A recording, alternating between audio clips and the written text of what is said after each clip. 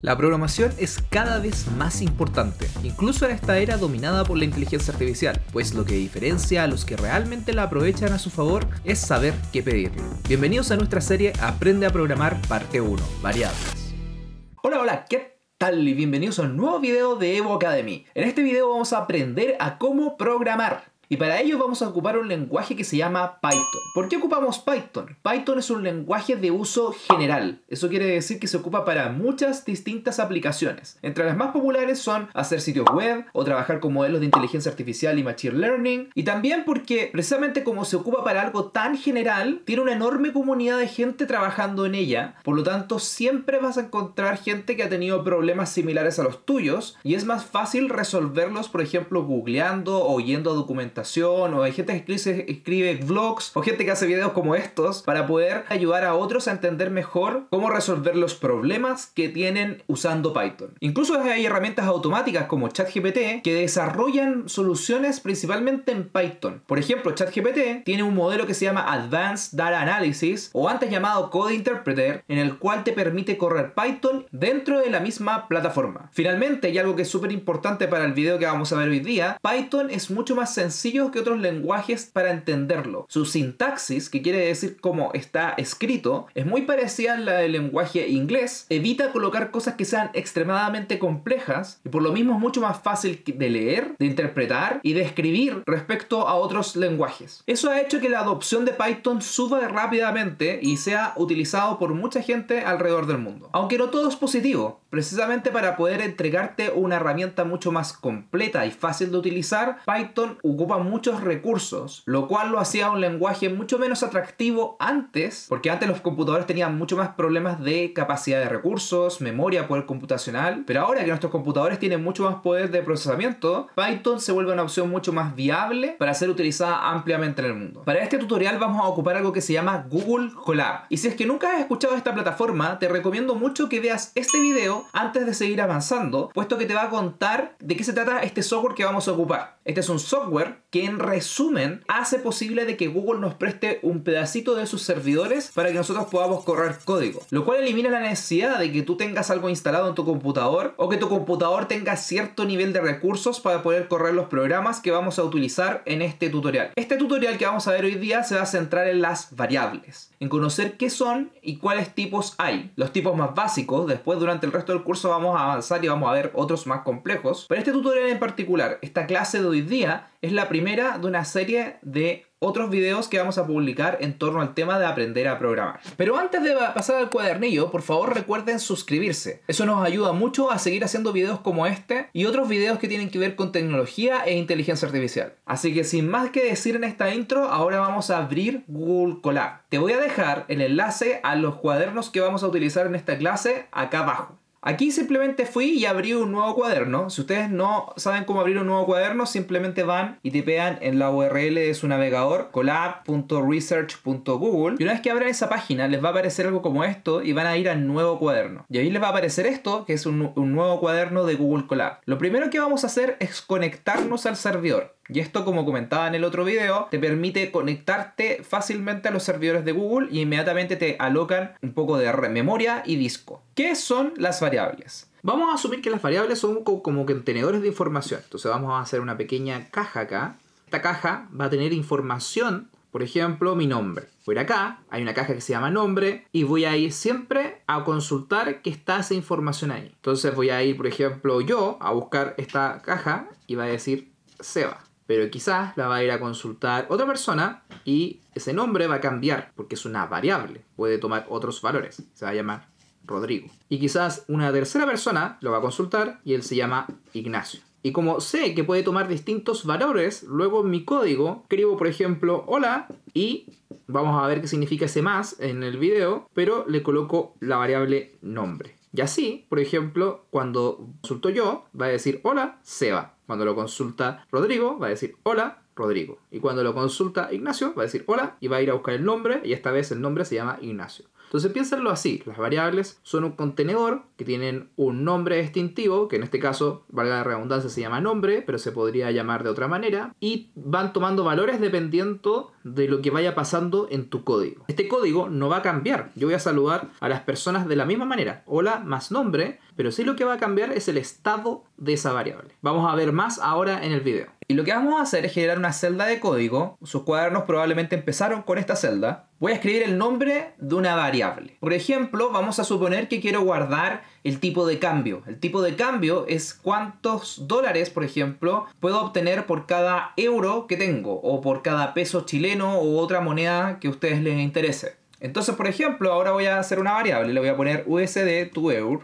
Y voy a almacenar un valor de 0.94, que es el valor a la fecha de que estoy haciendo este video. Y voy a apretar acá la celda ejecutar, y eso va a hacer que mi variable se quede en el computador que estoy ocupando actualmente en el servidor de Google. Ahora puedo llamar a esta variable y puedo ir a buscar esta caja donde está esta información y la puedo ir a consultar. Por ende puedo hacer cálculos con ella. Por ejemplo, voy a crear otra celda de código y voy a asumir que tengo 1000 dólares, y quiero saber cuántos euros puedo comprar con eso. Entonces voy a ocupar mi variable. Enseguida vamos a ver más de cuáles son las operaciones que podemos hacer, pero simplemente les quiero mostrar un ejemplo. Entonces acá puedo, por ejemplo, multiplicar 1000 por el valor que tenga esa variable en ese momento. Lo voy a multiplicar y me dice que son 940. Si mañana, por ejemplo, el euro cambia y ahora es conversión 1 a 1, yo vuelvo a correr esta celda, vuelvo a correr esta, y sin tener que modificar este código que está acá abajo, el valor cambia. Esa es la gracia de las variables, que te permite ir a consultar información y esa información puede cambiar en el tiempo. Otro ejemplo muy común que ustedes pueden ver en los mails que les llegan es que muchas veces alguien te llama por tu primer nombre. Te llega un correo y te dice hola Sebastián, hola Rodrigo, hola Ignacio, etc. Entonces, por ejemplo, ¿cómo funciona eso? Básicamente hay una variable que se llama, por ejemplo, primer nombre, y esta va a tomar un valor. Voy a decir que se llama Seba. Voy a asumir que quiero decir algo como hola y después el primer nombre. No se enreden con la parte técnica de esto aún, vamos a revisarla en los otros videos, pero simplemente es para que ustedes entiendan cómo operan las variables. Acá, por ejemplo, dice hola Seba. Si, por ejemplo, mi cliente no soy yo y es, por ejemplo, Rodrigo, acá simplemente voy a cambiar a Rodrigo, voy a volver a ejecutar la celda de código y cambia el texto a hola Rodrigo. Esa es la gran gracia de las variables, que te permiten almacenar información y luego ir a consultarla y utilizarla dentro de tu otro código. Entonces ahora vamos a entrar a ver cuáles son los tipos más comunes de variables. Y para ello vamos a ocupar el principal cuaderno de esta sesión, que lo dejaré ahora vinculado acá abajo. Y también te voy a dejar el artículo completo que escribí en torno a este tema, por si algún día lo quieres consultar sin la necesidad de ver todo este video desde cero. Entonces estamos ahora en el cuaderno que les contaba y vamos a ver qué nos ayuda a entender las variables y el tipo de variables. Y el primer tipo de variable que queremos ver es el tema de los números enteros. Ustedes saben que los números enteros son aquellos que no tienen decimales, y esos en particular en el tema de programación se diferencian. No hay solamente un solo tipo de número, sino que hay integers o enteros, que es la palabra en inglés que se ocupa en este lenguaje, y floats. Los floats los veremos un poco más adelante. En otros lenguajes pueden haber incluso más divisiones, pero por ahora nos quedaremos en estas. El entero es el número completo sin decimal, puede ser positivo, negativo o cero. Por ejemplo, acá puse dos variables. Si se dan cuenta, las variables se mencionan primero con un nombre. Ese nombre no puede tener espacios. Y la idea es que no tenga caracteres raros. Yo les recomendaría que fueran solamente letras. Hay gente que le gusta colocarle números y guiones bajos. Yo en lo personal prefiero que cuando ustedes van a separar algo entre las palabras sea a través de una mayúscula. Es mi estilo personal. También otras personas podrían eventualmente hacerlo con un guión bajo. Por ejemplo, así, en vez de simplemente colocar una mayúscula entre lo que vendría siendo una palabra a la otra. Mi estilo personal, y acá los invito a que ustedes cubran el suyo y jueguen con el suyo, es que sea así, como la palabra en minúscula y después la siguiente palabra parta con una mayúscula. Si yo ejecuto este código, lo que hago es decirle al servidor, al que está manejando tu código, que cree dos variables. Una se va a llamar myInteger y la otra myNegativeInteger, y les va a dar el valor de 5 y menos 3. ¿Cómo pueden ustedes revisar esto en Google Colab? Recuerden del video que vimos de Google Colab que acá hay un pequeño botón que parece una fórmula matemática y me abre el inspector de variables. Y me dice que este código que ejecuté ahora tomó estas variables y les dio un valor. Por ejemplo, esta variable, cuando coloco el mouse encima, me dice que tiene el valor de 5 y esta tiene el valor de menos 3. Así se declara una variable. O sea, básicamente ustedes colocan un nombre igual y el valor que tiene esa variable. Y luego, si por ejemplo la quieren reescribir, simplemente toman el mismo texto del nombre que tiene esa variable y le dicen es igual a un nuevo valor. Por ejemplo, supongamos que es 10. Y ahora voy a correr esta celda y lo que va a pasar es que se va a actualizar. Ahí vieron el flash en verde. Se va a actualizar esa variable y ahora tiene un valor de 10. Aparte de los enteros, también hay algo que se le llama float o flotante, que también puede ser positivo o negativo, pero estos tienen decimales. Cabe destacar que a diferencia de lo que pasa en algunos países, el separador de decimales es el punto aquí. Y es porque ocupa la estructura que es más común en el lenguaje inglés. No es 3,14, por ejemplo, es 3.14. Y este número, por ejemplo, que acabo de hacer acá, voy a correr esto. Y se dan cuenta, el tipo es float y tiene 3.14. No es número, por ejemplo, no es tipo número, es tipo float. Otro valor que se ocupa harto y que vamos a ocupar mucho en las siguientes partes de estos tutoriales es el string o cadena. A mí me gusta mucho el nombre en español, a diferencia de los otros que puedo acostumbrarme a decirle entero en vez de integer o flotante en vez de float. Cadena me suena muy raro. Generalmente aquí yo suelo ocupar en mi lenguaje string. Entonces acá tenemos un string y el string se caracteriza porque lo tienes que declarar con comillas. Y esas comillas, si se dan cuenta en el ejemplo que está acá, pueden ser simples o las que están acá en comillas dobles. Eso no es igual en todos los lenguajes. Entonces ahora voy a ir a mi código y voy a ejecutarlo. Y ahora me generó dos variables. Una que se llama myString, que tiene las comillas simples que ocupamos. Y acá voy a ir a string. Oh, y acá también está con comillas simples. ¿Por qué? Porque cuando ustedes ejecutan el código, da lo mismo si es con comillas simple o doble, le estás diciendo al servidor de que almacene eso como un string y se entiende que puede ser con cualquiera de las dos, pero por sistema te las va a mostrar con comillas simples. Estas cadenas también se pueden sumar. De cierta manera yo puedo tomar la cadena de una parte y juntarla con otra. Por ejemplo, si quisiera escribir mi nombre completo, podría tener una variable que se llame primer nombre y sea igual a Sebastián y una segunda variable que se llame apellido y después juntarlas a través de un método que vamos a ver a continuación, que es esto de concatenar. A esta acción de tomar una cadena y sumarla con otra cadena se le llama concatenar. Una manera común de hacerlo es a través del símbolo más. Acá voy a correr este código que contiene la cantidad de años. No ocupé la ñ porque no existe en el lenguaje inglés. Entonces no quiero arriesgarme a que el interpretador no lo pueda entender. Ni siquiera lo he probado, pero es buena práctica asumir de que la ñ no se puede ocupar. Entonces ocupé años porque ya saben, si no hubiera ocupado la i. Entonces corro esto.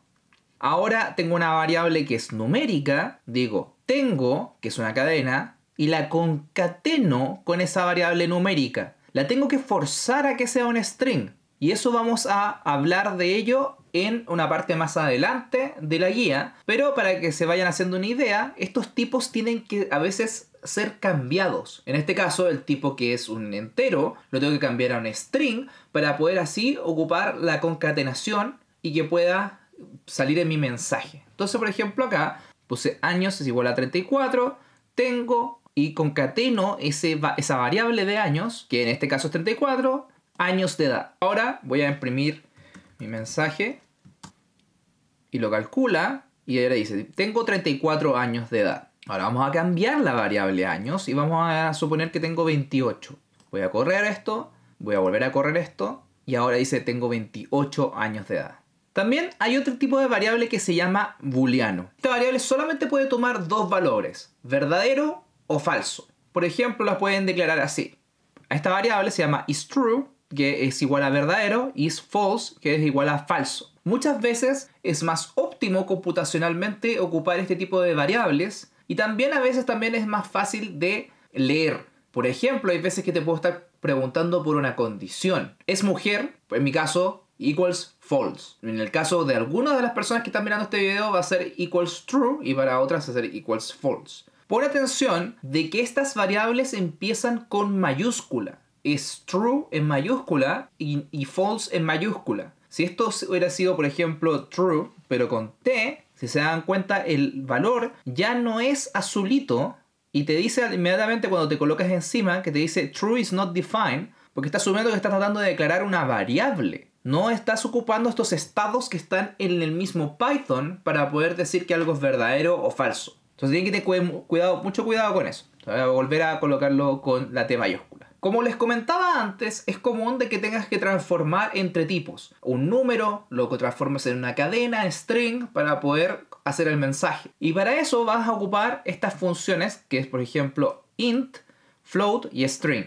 Entonces por ejemplo aquí tengo 3,14 y voy a ocupar int para poder transformarla a un número entero. Ojo que int no es lo mismo que redondear. Int simplemente va a asumir de que tú quieres cortar el número. Entonces, por ejemplo, acá voy a ejecutarlo y mi entero pasa a tener un valor de igual a 3. Cortó todo lo que era decimal y se quedó solamente con la parte entera de ese número. En cambio, por ejemplo, si ese número hubiera sido 56, 3.56, lo cual se hubiera aproximado normalmente a 4, yo voy a correr este script.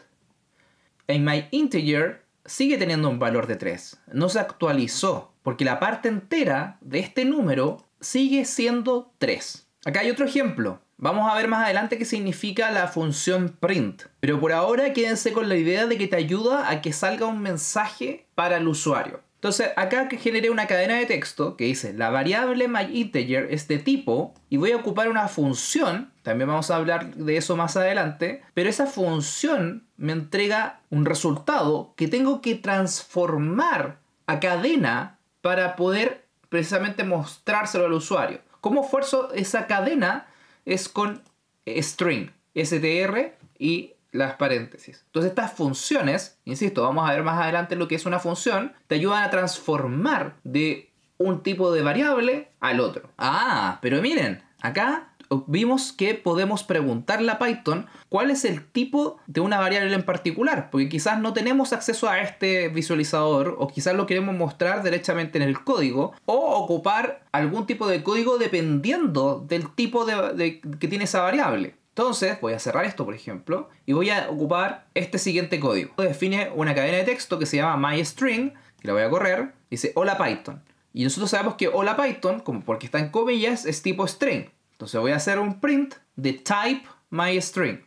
Al ocupar la función type, analiza una de estas variables que hemos creado y te entrega de vuelta este resultado que dice class string, class str. Y luego eventualmente tú puedes hacer algo con eso. Eso te ayuda mucho, por ejemplo, cuando tú estás programando y no sabes qué pasó, qué cosa no funcionó y quieres estar seguro de que tu programa está leyendo esa variable como debería leerlo. Por ejemplo, si tú estás asumiendo en tu código de que tu variable es un entero y quieres asegurarte que es un entero, vas a poder ocupar type para poder consultar tu variable, mostrarlo como lo están mostrando ahora con print y leer, efectivamente es un número entero, entonces el error tiene que estar en otro lado.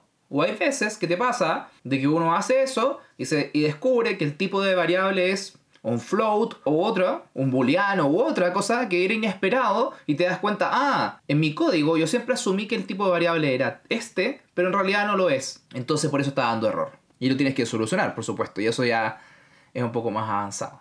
Del mismo modo esto funciona con los otros tipos de variables que vimos. Por ejemplo, en esta línea de código yo voy a ejecutarla y mi entero, que era 42, le pido que imprima, print, el tipo de esa variable y me dice int. Confirma que es un número entero como yo esperaba. A continuación vamos a ver operaciones matemáticas que se pueden hacer con las variables. Por ejemplo, se puede sumar, restar, multiplicar. Eso todo se hace a través de estos símbolos que están acá. Por ejemplo, yo acá voy a asumir que tengo dos números, el número A y el número B. Los voy a ejecutar. Eso recuerden, de que mi servidor ahora tenga un espacio donde num A significa 2 y num B significa 3. Y voy a ejecutar la suma. Num A más num B, entonces ahora es 5. Voy a restarlos. Num B menos num A va a ser 1. La multiplicación no es con una X, ojo, que es como lo escribiríamos a mano, sino que es con un asterisco. Entonces num B asterisco A y me genera esa multiplicación.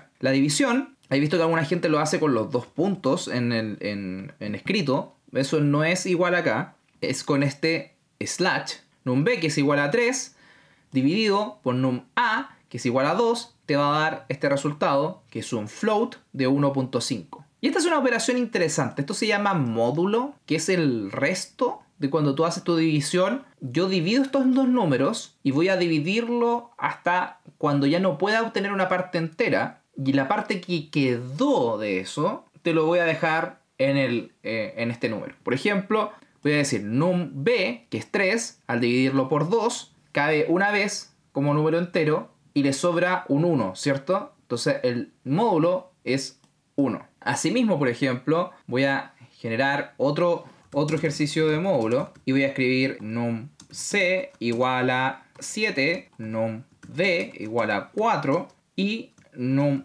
c módulo, esta cosa con el porcentaje, que es un poco extraño, pero se lo tienen que aprender, num d. Y esto lo que va a hacer es dividir 7 dividido 4. La primera vez el 4 va a estar completamente en 7, por lo tanto tienes un número entero que es 1, pero no te va a alcanzar para llegar a 7, ¿cierto? Entonces te van a sobrar 3 antes de llegar a 7. Entonces voy a ejecutar esto y es 3. Si esto fuera 13, va a dividir el 13 dividido 4. O sea, tú te das cuenta que 4 cabe 3 veces ahí. En el fondo, 4, 8, 12. Y te sobra 1. ¿Ok? Entonces el módulo va a ser ese número que sobró de la división. ¿Ok? Y para elevar, no es el típico elevar que uno ocupa en otros programas. En otros programas, por ejemplo, yo he visto que uno lo hace así. Y ocupa este símbolo, como el triangulito hacia arriba. Eso no es así en este código. ¿Cómo lo hacemos en este código? Hay dos posibles métodos. Este asterisco, que honestamente creo que es muy difícil de leer. Como que no es tan intuitivo de leer. Porque si yo tuviera que leer un código y veo asterisco, para mí no va a ser necesariamente elevado a, especialmente por lo que conversamos, de que en otros lenguajes suele ser este como gorrito, este triangulito. En lo personal, prefiero ocupar el POW, que es power. O sea, dice el número inicial a la potencia, al power of del siguiente número. Entonces en este caso será 3 a la potencia de 2. 3 por 3 es 9. Ahora, existen otro tipo de variables. Por ejemplo, hay algunas que se llaman listas. Por ejemplo, que tengo una lista de empleados. No pongan tanto foco en esto, pero por ejemplo, Seba, Rodrigo. En esta variable que ahora la corro, cuando yo veo en mi inspector de variable, es una lista. Empleados es una list y tiene 6 objetos. No vamos a ver en este video este tipo de variables porque vamos a verlo en otro dedicado a este tipo de variables y otras más complejas que se llaman estructura